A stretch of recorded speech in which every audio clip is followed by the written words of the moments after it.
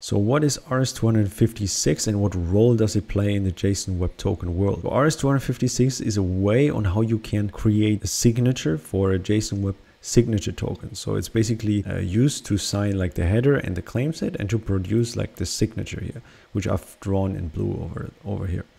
And the important thing to understand is that RS256 is like an abbreviation for RSA and for SHA256.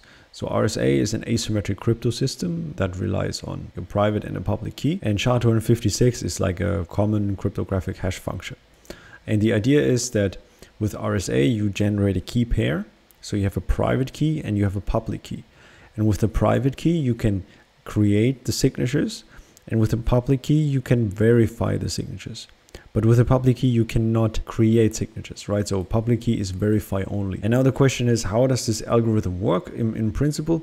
So on a conceptual level, what you do is you take your header, you take your claim set, and you take your private key, and then you run it through this algorithm. And the way this works is you encode these two in like a proper way. So that means this one gets base 64 URL encoded.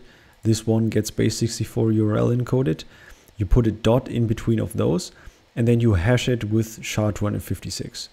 And the hash that you get out, you encrypt with the RSA and with the RSA crypto, with the RSA cipher, and with your private key. And this is actually a signature. So people always say, oh yeah, signature is such a fancy thing, but actually it's quite simple, right? So you take something, you hash it so that it's short, right? And then you take like this value, like the result of that hash function, and then you encrypt it with RSA.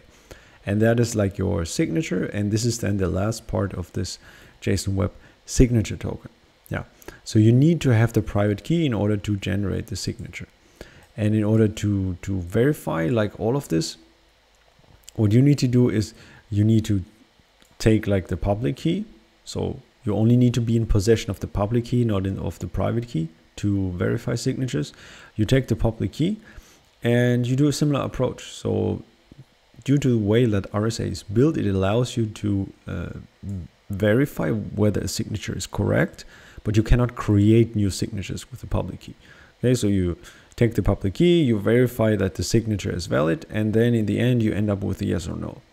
And if it's yes, you know that no one has tampered with the data, and you also know that it has most probably been created by the party who owns the private key. We assume that you keep like the private key private. So these days, if you have the choice, like RSA is still like very popular, but in general, you should rather rely on elliptic curve cryptography to sign like everything, simply because elliptic curve cryptography is the more modern way of doing things, and you get similar security guarantees with way shorter keys. Right, so with RS256, you maybe need a 2048-bit key, and with ES256, like based on elliptic curve cryptography, you can have a way shorter key, but like the same or comparable like security guarantees. So if you have the choice, don't use RS256, but rather use ES256. It's just a better algorithm.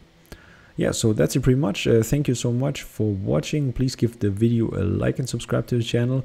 You can also reach out to me on Twitter. My Twitter handle is @productioncoder. So thank you so much, and see you around. Bye bye.